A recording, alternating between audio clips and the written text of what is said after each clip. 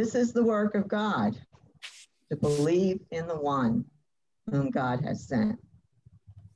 Bread seems to be figuring big time into our readings this morning. There's the bread in the desert for Moses, Aaron, and the Hebrews. Jesus and his followers have just fed the multitude, the loaves and the fishes, last Sunday's gospel. They probably want more bread, which is understandable. People can't live without eating. That's when Jesus does what he so often does. He turns the table on the words and their meaning. He tells them that the bread they're interested in is temporary. They'll eat, and then they'll be hungry again. The bread he's offering them is forever. They will never be hungry again. Believe in the one whom God has sent, because the one whom God has sent, the one who bears the seal of Abba God, is giving them the work of God, the bread of God, the truth of God. Truth number one, God loves you. Yahweh, this mysterious spirit you've been following since the beginning of time, is not the alien from Mars. He is not the Wizard of Oz. He is not a disinterested, distant being who judges and condemns you from afar. He is instead someone who is intimately involved in your life. The ministry of Jesus is resplendent with images of just how desperately God loves us. Every hair on your head is counted. How much greater is your worth than the birds of the air and the fish of the sea? But God loves them too. Not only does God love you, but you are God's masterpiece. There is not a sunrise or a sunset that can compare with the magnificence of one human being. Why?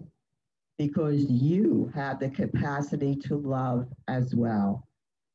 Where we are truly created in the image of God, where we are uniquely created in the image of God, is in our capacity to love.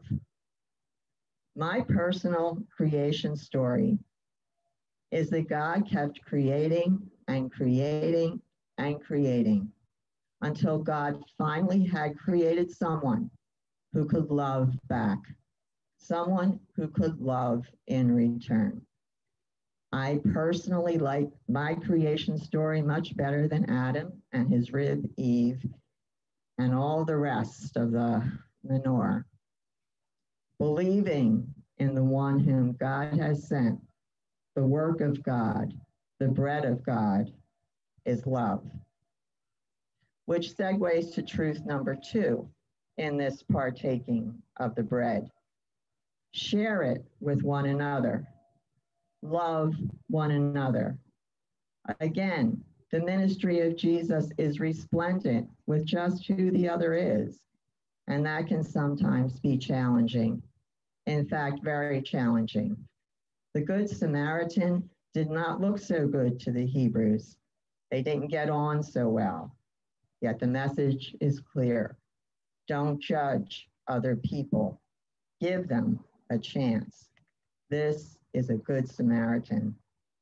So much so that after his encounter with the Samaritan woman at the well, Jesus would visit with that community for 3 days. The prodigal son has hurt his father deeply, yet the father rejoices at the sight of his son coming home to him.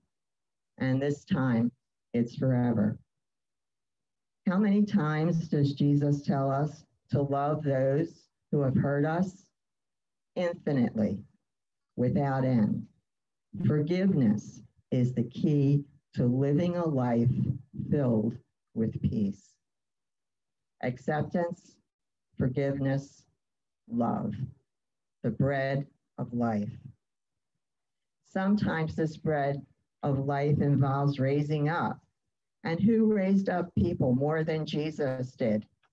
The prostitute he saves from stoning, the lepers he touched and healed, the despised tax collector who climbs a tree so he could get a better view, Jesus will invite himself and his disciples to recline at table with him tonight.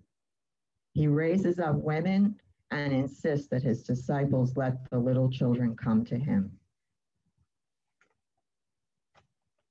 He is truly a man for others, all the others, but with a deep affection for the downtrodden. Jesus, the bread of life, Jesus who sustains and sustains and sustains, reflecting Abba God's sustaining, sustaining, sustaining. 14 years ago, a tiny group of disaffected Catholics were wandering from house to house, much like the Hebrews in our first reading were wandering. At some point, they came to a critical consensus. If they couldn't find what they were looking for, they were going to create it themselves. Not knowing where God was leading, just moving onward in trust, walking by faith, not by sight. This is us. We at Magdalene are Jesus, the bread of life, come to fruition in 2021. Believing in the one whom God has sent is believing in what he said and how he told us to live. The truth of Christ, the heart of Christ, the bread of life, the stuff of life is love for God, for others, and for ourselves. Love of self is probably the most forgotten love of all. Yet it is so critical that we love ourselves. And for most of us, it is long overdue. Our faithful God abides. She raised the sun this morning, and she will lower it tonight. Tomorrow she will raise it again. The promise was that as long as there is one innocent person, God remains. Today, gathered here this morning, there is more than one person. And around the world this morning, there are thousands. God and her faithful entwined together like a glass of chocolate milk, simply impossible to separate. Last week, a friend of mine told me a poignant story involving his son and granddaughter. His son lives in the South and came to visit him for a few days. On one of the mornings of the visit, his son called his family to chat with them for a few minutes. They were FaceTiming, and at one point, his 6-year-old granddaughter commandeered the whole conversation. His son tried to gently end the conversation and told her it was time for him to visit with his own dad. At that point, his granddaughter says to his son, "Daddy, I love you so much. I just can't hang up." From the Hebrews wandering in the desert, to the loaves and the fishes, to a small group of disaffected Catholics trying to find their footing, we hear the message Jesus and Abba God so desperately want us to hear. I love you so much. I just can't hang up.